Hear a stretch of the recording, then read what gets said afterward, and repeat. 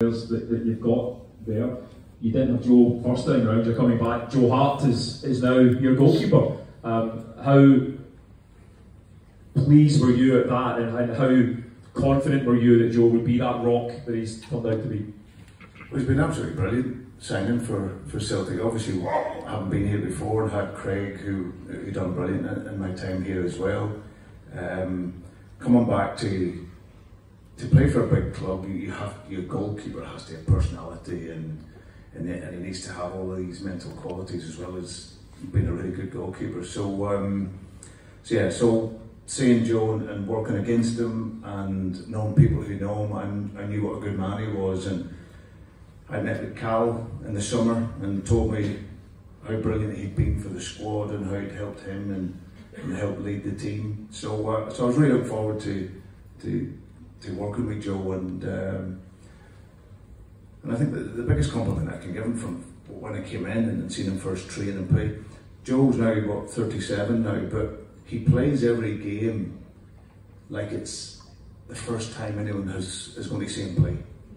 And for someone who's gone through everything and played 75 odd times for England and having the career that he's had, to still have that hunger and sacrifice and commitment is absolutely frightening. So it's been a real joy to work with him, and like I said, because it's a young group of players that are understanding about playing for a big club, some of them.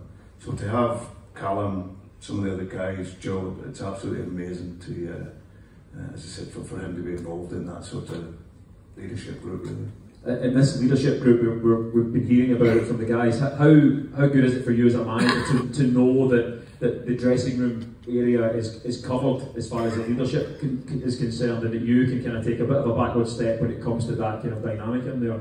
Well, it's very important.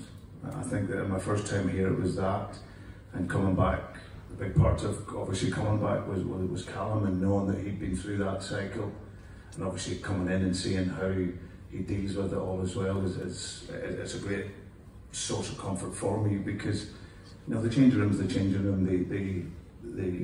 They get on really well, but it's important that it's managed well, and thankfully we've got a really, really good group that do that, led by these guys.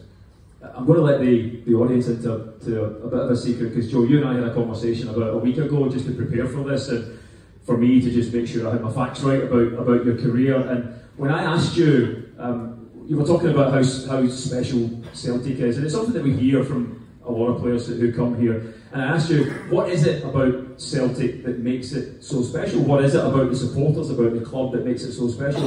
And I was kind of expecting you to say something along the lines of, oh, Celtic Park, 60,000 people, and a European night under the lights, absolutely incredible. But you said two words that were the furthest thing from my mind, two words that I would never have expected to come out of your mouth. Do you remember the two words you said?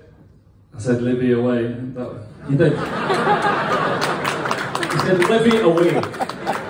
So perhaps you can explain to the hundreds of people in here why Livy away, this is it.